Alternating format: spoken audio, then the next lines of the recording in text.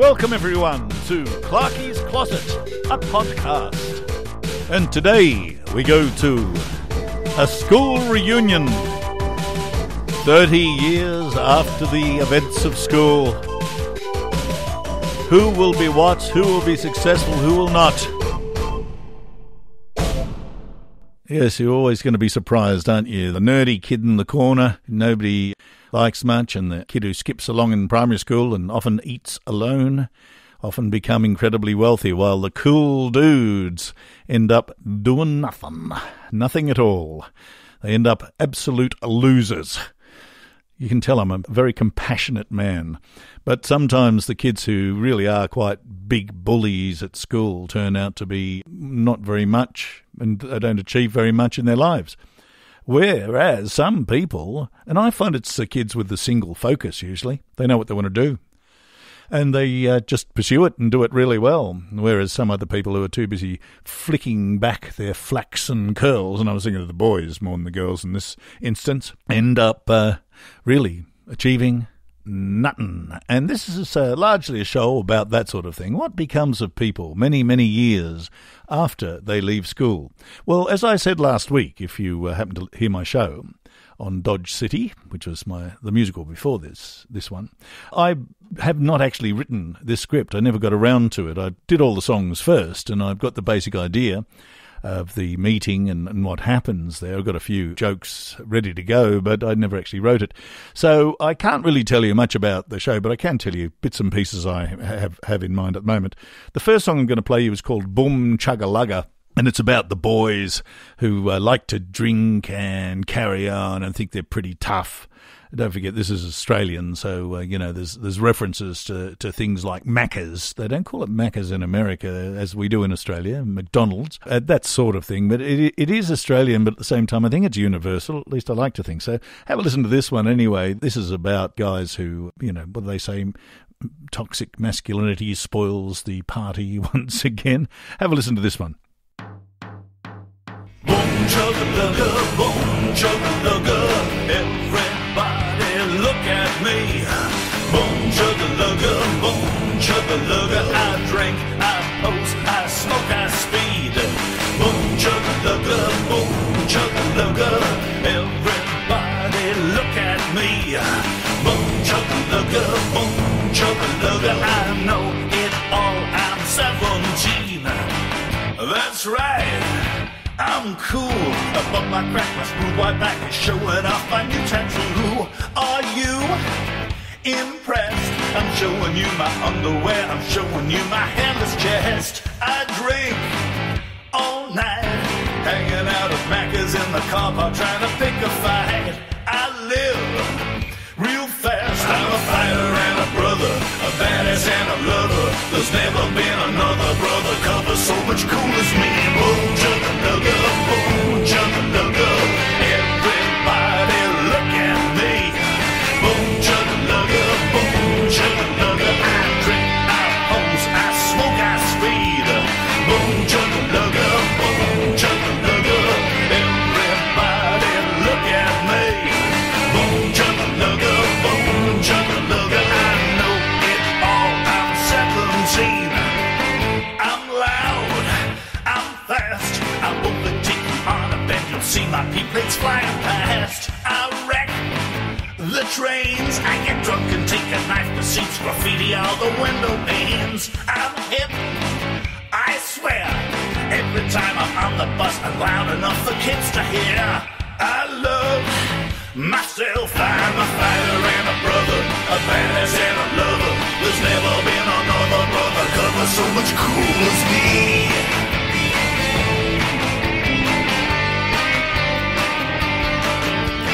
Boom, chugga-lugga, boom, chugga-lugga. Boom, chugga-lugga, boom, chugga-lugga, everybody look at me. Boom, chugga-lugga, boom, chugga-lugga. Boom, chugga-lugga, boom, chugga-lugga,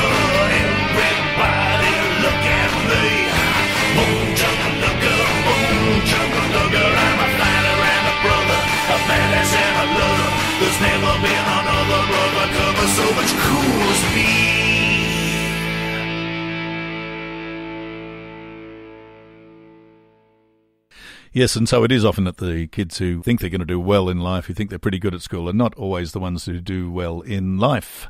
There's a love story in this particular show. This is a song sung by one of the characters. I haven't even named her yet, but she, years and years ago, was in love with one of the boys who was in love with her, but it just never worked out. That falling star was just a meteor, as she puts it in the song. This one is called Our Falling Star. We walked the sand, you took me by the hand, and promises were made as promises are. You took my love, which I gave freely of. We took our vows upon a falling star. You told me that you'd always love me. You told me that you'd always care. You told me that I'd never be lonely, if only because you'd be there.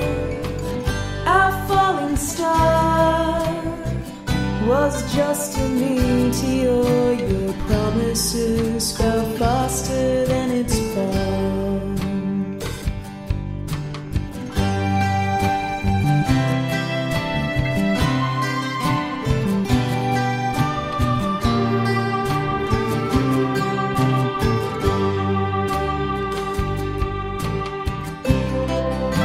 You told me that you'd always love me. You told me that you'd always care.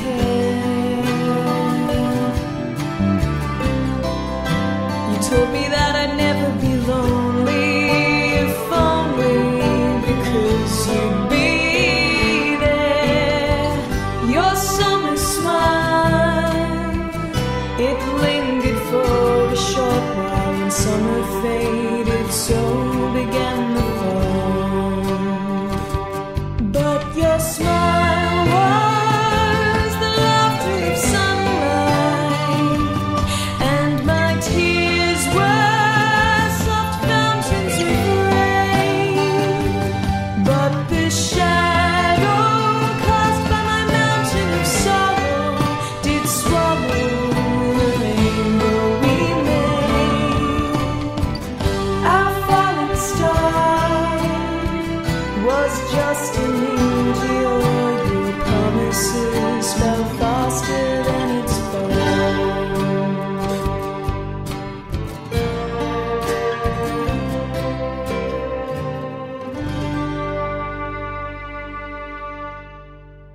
Those of you who've been listening to these podcasts and have heard the beautiful voice of Jessica Sempronio over the last 8 shows might, if you are observant, note that this is a different young lady singing. It's in fact my daughter Imogen Clark, who is a very fine musician and has a lovely voice, and I thank her very much for using it on these songs. So that is one of the love stories, and there's another one, I think, again, I'm just not sure because I haven't actually nutted out the plot. However, well, the plot is basically there's a school reunion, but all of the stories, I haven't worked those out. The next one's called Take It or Leave It, and I don't know, I guess some of you guys would know what it's like when you say something that you really do regret later on. And there's an old saying, isn't there, that if you speak in anger, you'll make the best speech that you will ever regret. Well, in this case, when he gets on the telephone and he says, listen, take it or leave it, and she leaves it, he makes the best speech that he ever regretted. I said, take it or leave it. Take it or leave it, take it or leave it, either way. I don't care if you were staying or leaving. Doesn't matter much to me either way. First there was silence, as solid as stone. Then the lonely beeping of the telephone. I said, take it or leave it. Take it or leave it, take it or leave it, either way. Heavenly surprise when I first saw you, how you stole my breath away. I turned up on my side to see your sleeping, smiling face. Now whenever I lie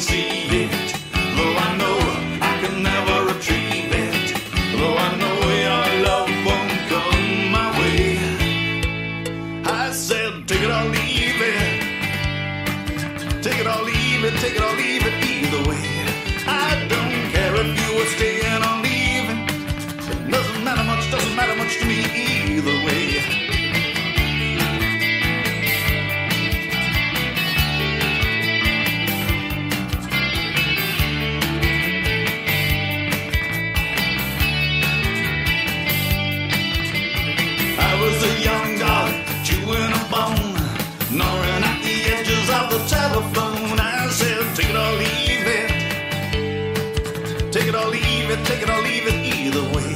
Heavenly surprise when I first saw you, how you stole my breath away. I turn up on my side to see your sleeping, smiling face.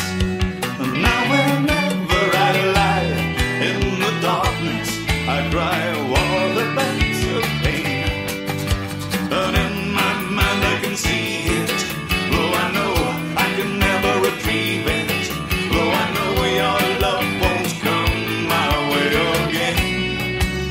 And now whenever I cry in the darkness, and I dream of what has been, in my mind I can see it, though I know I can never retrieve it.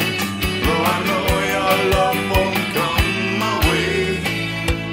I say take it or leave it, take it or leave it, take it or leave it either way. Doesn't matter much to me either way. Take it or leave it, take it or leave it. I said take it or leave it. Doesn't matter much to me either way.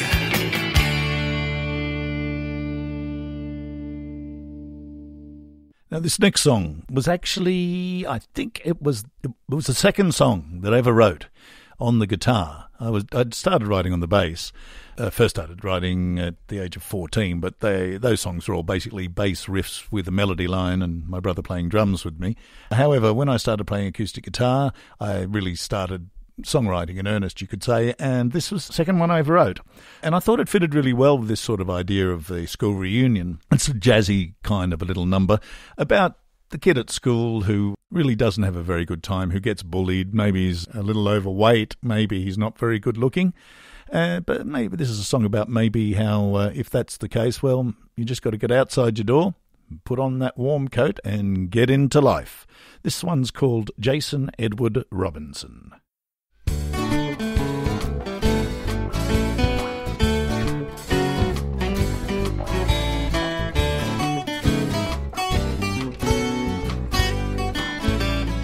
Edward Robert Robinson took to bed his special lady, consequently had a not so special baby boy. Jason, as the child was called, wasn't very good to look at, wasn't smart, but was as fat as hell. Now Jason, is it cold outside of your door?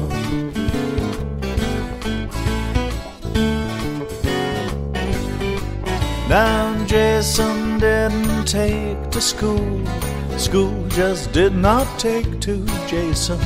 Teachers weren't too mad about him, children called him names. And in a world of pretty people, Jason couldn't clear the steeples, fell flat on his face and tasted the mud. Ah, Jason, is it cold outside? Ah, Jason, is it cold outside? You poor boy, don't cry if it's raining. It's no good complaining. A young man, you must stand tall although it's hurting. It's no good you're crying. You gotta get up, put on a warm coat and get outside your door.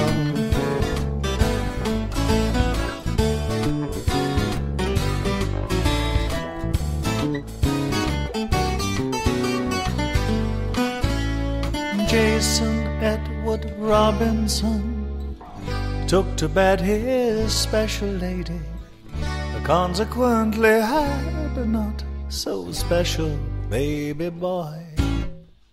Peter, as the child was called, wasn't very good to look at, but he sure as hell grew fat on love. Jason, is it cold outside? Jason, is it cold outside? You poor boy, don't you cry, although it's raining.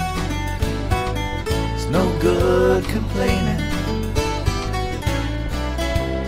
Young man, you must stand tall, although it's hurting. It's no good you crying. You gotta get up, put on a warm coat. Although it may not fit you, get up, put on a warm coat and get outside your door. Get out your door. Get out your door.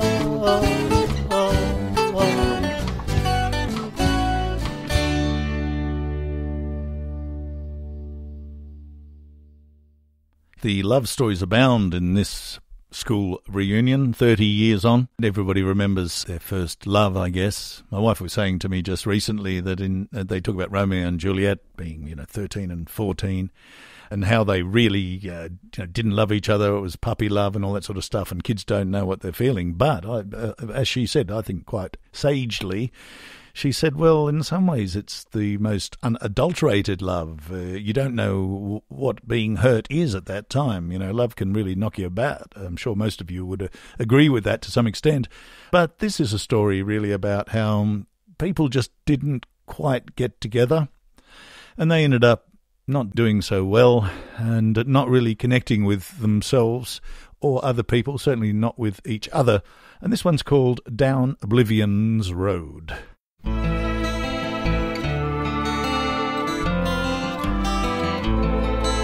I drove my woman's love away down Oblivion's road with booze and infidelity.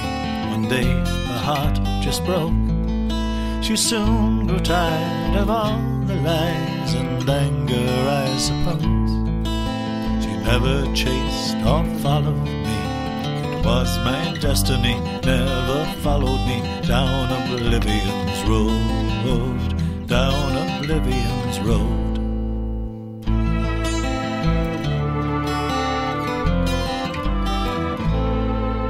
He found another Valentine. He left one withering rose upon the winter windowsill beside this withering note. I love you but cannot abide the anger in us both. Never chased or followed me. It was my destiny, never followed me down Oblivion's road. Down Oblivion's road.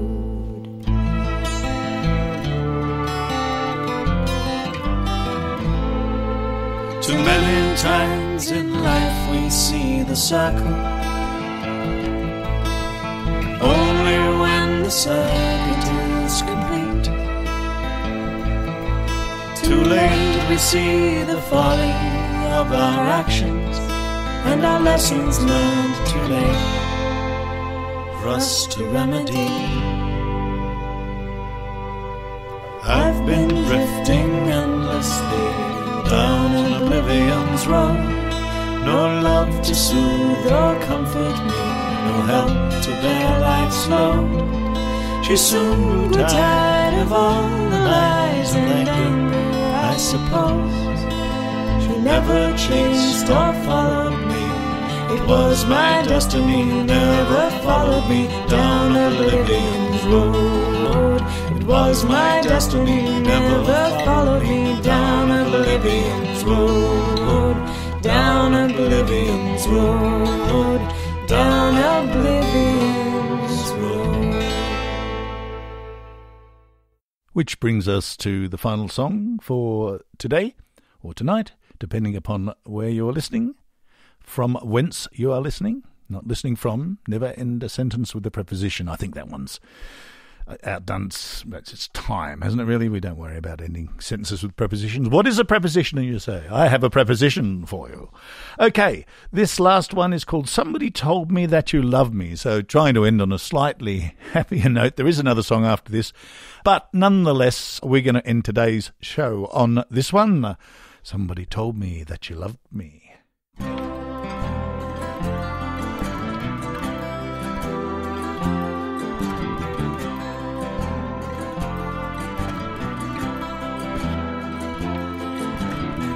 Somebody told me that you loved me. A little bird, I can't remember who. But I've been wondering, thinking about it, and here's the thing. Well, could I maybe walk a while with you? Somebody told me that you love me. A little bird, I can't remember who. But it got me wondering if you might like to walk with me, and we could talk, see maybe if you do. Come with me to the side of the river and we'll laugh like we used to do. For I have much to tell you, dear, and much to hear from you. Come with me to the side of the river, for life's waters run so fast. Boys grow to men and soon regret things they once said in anger in the past. Somebody told me that you loved me. Somebody told me that you loved me. A little bird, I can't remember who. A little bird, I can't remember who. I'm wondering if it's not too late for me to set the record straight. If I could maybe walk a while with you.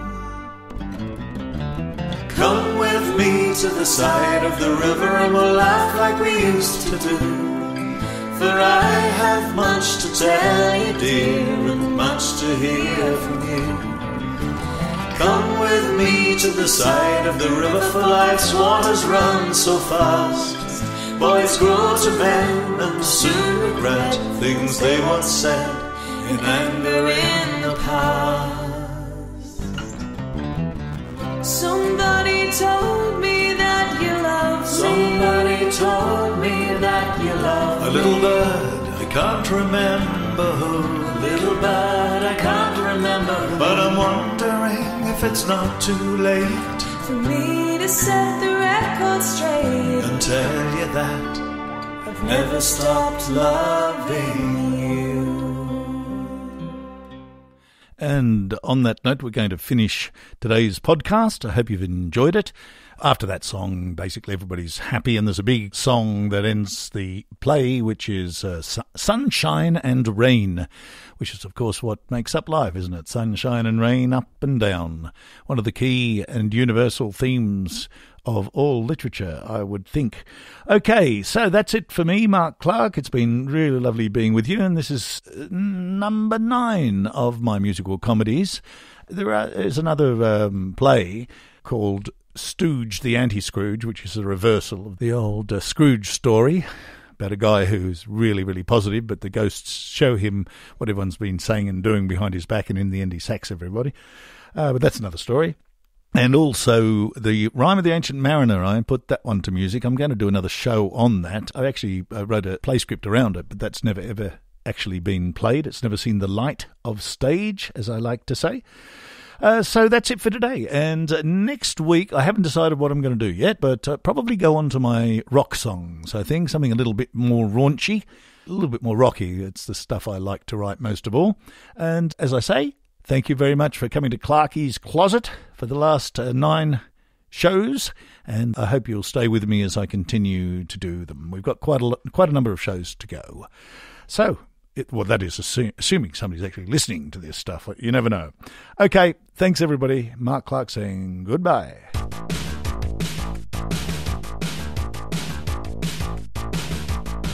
If you've enjoyed this podcast and all of the others of my musical comedies, please join me next week for some more of my songs. Probably the rocky ones I think I'll go on to next week. If you like any of my stuff, have a listen to and a look at markclark.com.au. Goodbye.